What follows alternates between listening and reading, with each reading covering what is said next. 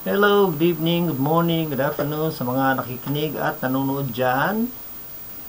Ito po ang inyong teacher, Alfonso C. Corpus. I'll be talking about our topic for today, and that would be electric flux and Gauss Law. This is for General Physics 2, third quarter, Senior High School specialization subject. Now, what you should be able to do after viewing this video. You need to have at least two objectives to be taken. One, calculate the electric flux through a surface given the electric field. Number two, state Gauss law mathematically and verbally. And of course, naka-red lang siya kasi hindi pa siya ngayon. Use Gauss law to infer the electric field due to uniformly distributed charges on long wires, spheres, and large plates. Be still like a mountain and flow like a great river. So, let's begin. So, we start with the concept of electric flux. And it is defined as the electric flux phi through any closed surface is proportionate to the sum of charges enclosed by such surface. So, kung papakinggan mo parang, ano ba to?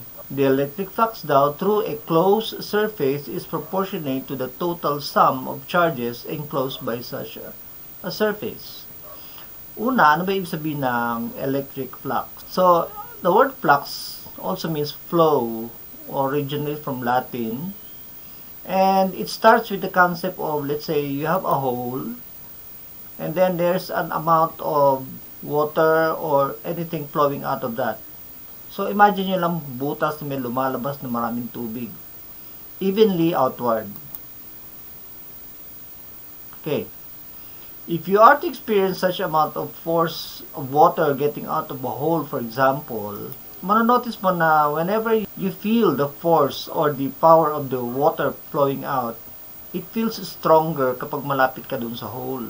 And as you go outward, around the hole,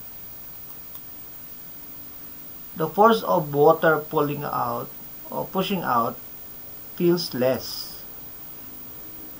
And that's because of the concept of the density of flow.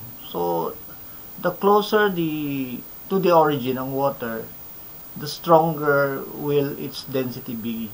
And you can imagine, for example, you place yourself near the hole, you will feel the force of that stronger than when you place yourself away from it. So, yun ang concept nun. So, this time, pero inside of water, we have charges. And then, naka-enclose siya sa any type of shape. Then, what is considered na lumalabas dyan would be the electric field. And since electric field yan, that would be measured outward from the sources, which is the charges. And then, dadaan siya dun sa surface na nag-enclose sa kanya. Now, ito yung mathematical definition niya. So, this means that you have a closed integral of a vector E and that with the dA. The dA refers to the infinitesimal area na lumalabas doon ang electric field. And that product is basically the electric flux. In short, it's just to simplify, it's just a sum of charges passing through within that enclosed area. And since mathematical definition yan, let's say, baguhin natin in such a way na medyo mas common siya use sa real thing, sa physical situation. Say, for example, you have several charges na naka-enclose. Pero this time, ang naka-enclose na area mo, medyo symmetrical. So, let's say, circle siya, no? So, symmetrical siya. And in the same way sa concept ng flux, na the charges then represent as the parang yung hole. And then what's emanating out of them would be the electric field. So, the density of those electric field depends upon how far away from the origin o sa whole area. In this case, yung mga charges. So, you have to choose a symmetric arrangement in such a way na ang lumalabas na electric field or vectors out of that area would be perpendicular dun sa area na yon. To make it simpler, para hindi ka na magsosolve ng mga other angles besides 90 degrees. So if you want to see that, the formula for that one would have to be simplified. Lalabas mo lang yung E to make it appear na yung value ng electric field getting out of that area is the same all around. Okay, and then to put simply, it's just the dot product of the electric field and the area. Now, this area refers to the surface area na nag-enclosed. So, hindi siya circle like this, no? It's more of a sphere. Sphere siya. Okay? Okay, that would be our formula. Now, that formula is basically the formula for the flux. And what we're going to do is we're going to rearrange them in such a way that we will be obtaining kuha tayo ng electric field E. And ito na ngayon. So, rearrange siya and notice that it is now the ratio of the total charges divided by an area. The area is the surface area of the enclosing volume around which you can find the charges. If you can see these charges outside, they are not included literally. Whenever you have a charge outside, they are literally outside of the volume. So therefore, they are not included sa nagko-contribute ng electric field except anything that is only enclosed dun sa area na yon. Say for example, you have one charge, 1 microcoulomb, and it's about a meter apart from another charge, maybe, in this case. And let's see whether meron equivalence ang Coulomb's law, where we derive the electric field formula, and Gauss law. Ito yung sa Coulomb's law. And ito naman yung malalabas natin sa Gauss law, yung electric field. We call that formula the Gauss law in this case. Notice that they refer to the same thing, but hindi sila pareho ng appearance, except maybe ito lang dalawa. If we express that further, we can rearrange that here, no? So, pinagsama mo lang yung dalawa, separate mo from this constant. And this one naman, nagkaroon ng 4 pi r squared. Now, bakit may 4 pi r squared? Kasi, you're going to enclose that charge by a sphere evenly around it. So, we can get the field around the surface of that sphere. And happens to be that ang area ng sphere is 4 pi r squared. And so when we substitute that and rearrange, you come up with this formula. Notice that they are now the same, except that ito at saka yan ang di pareho. All you have to do is just equate the two to come up with the same equation. So this now actually means this, or in this case represented by this expression. If you are going to solve this one, Gauss law and electric field based on Coulomb's law equivalent, well, the answer is yes. So formula-wise, they are equivalent, at least for a point charge na pinakita ko dito. So let's substitute naman the value given sa binigay kanina, no? Okay. The values are just simple, no? So substitute mo yung 1 microcoulomb sa 1 meter squared. And this is the formula case of E. So, ang lumalabas na value, ito pala. Kung gagawin mo naman sa Gauss law, ganun din. 1 times 10 to the negative 6, 1 microcoulomb. Yung surface area ng sphere, di pa nilagay. Ito yung value ng epsilon.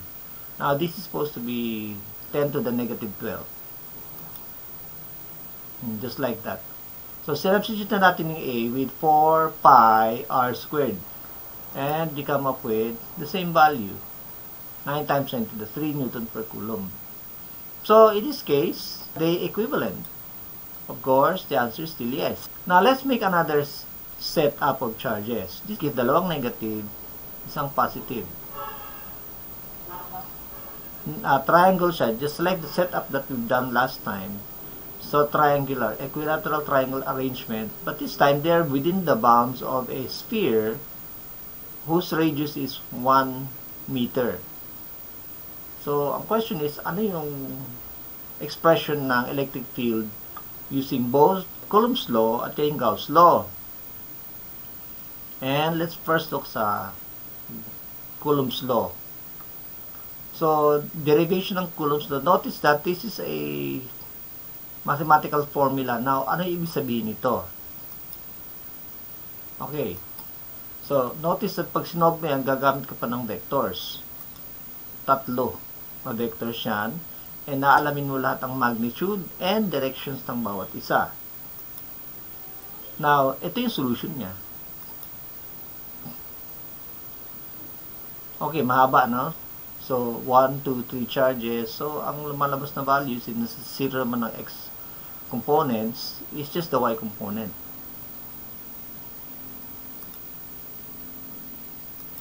Okay, with a Fahrenheit value of negative 11.6 times 10 to the 3 Newton per Coulomb, using the electric field from Coulomb's law. Now, let's use Gauss Law naman. Notice that ang Gauss Law formula is similar, except that yung summation nandito sa taas lang, wala dito. This one only refers kasi the area enclosed by this volume, the sphere. So, we substitute yung value ng surface area ng sphere. Now, bakit negative 1 times and negative 6 siya? Kasi nga, sum ng charges. Now, there are 3 charges, isang positive, dalawang negative. So, 1 positive minus 2 will give you 1 lang, negative 1 in this case. So, we come up with this value and then substituting all of them, ang ending value is negative 9 times 10 to the 3 Newton per Coulomb as opposed to the Coulomb's law of negative 11.6 times 10 to the 3. They are not very different. Although it looks like parang ang difference na 2 lang, no? 2.6 lang. But remember, this is 10 to the 3. So, in this case, are they now equivalent? Not really. Now, kasi nga, ang system is that you have 3 charges here. They are a little widely separated. Siguro kung medyo dikit-dikit sila sa center, in such a way that they're almost acting as if one charge sila, they will still come up with the same answer. But in this case, hindi, kasi when you apply strictly the electric field based on Coulomb's law, vector based siya. So, medyo kada point niyan, iba ang value. Sa Gauss law, they are all assumed to be the same. So, in a way, parang ina-average niya lang ang value na nakukuha ng Coulomb's law individually around it. Which makes the solution easier. Let's have another one. This time, gawin natin 4 charges. 3 negative, 1 positive. Now, remember, ang sum ng 3 negative at 1 positive is negative 2. So, let's try. Okay, so notice that kung gagamitin mo naman yung Coulomb's law formula, 4 naman na ngayon ang gagawin mong distance. So, isa dyan, isa dyan, isa dyan, isa dyan. So, medyo complicated na siya. So, I will not be showing the solution. Now, if you are challenged to show the solution, you may send me your solution for this one. But the Gauss law solution is just this one. This time, 4 lang ang charges na isa-sum up mo. Ganun pa rin ang surface area ganina. And, ang answer mo is just twice of the original value that you got. So, negative 18 times 10 to the 3. So, that means if you have equal number of positive and negative charge, your total electric field, no matter how many charges you have, basta equal ang positive and negative, is 0. However, kung gagamitan mo ng Coulomb's law, hindi yun necessarily 0. Okay, so in summary, Gauss law using electric flux is another approach to solving problems sa electric field. Remember, complicated ang pag-solve ng electric field, so you have to use a lot of higher mathematics such as calculus, which we'll be dealing with next time. It provides simpler solution to complex vector solutions and is more direct, but the answers are not entirely the same as in the usual vector solution. Which one is more correct? If you were to ask me, I would say the vector solution. However, given if you apply strictly the Gauss law in such a way na very symmetrical ang formulation, they will tend to have the same answer. Next video, we're going to determine the electric field of a straight wire, the charge, a charged sphere, and a charged flat plane. Okay, see you again. This is your Pinoy physics teacher at your service.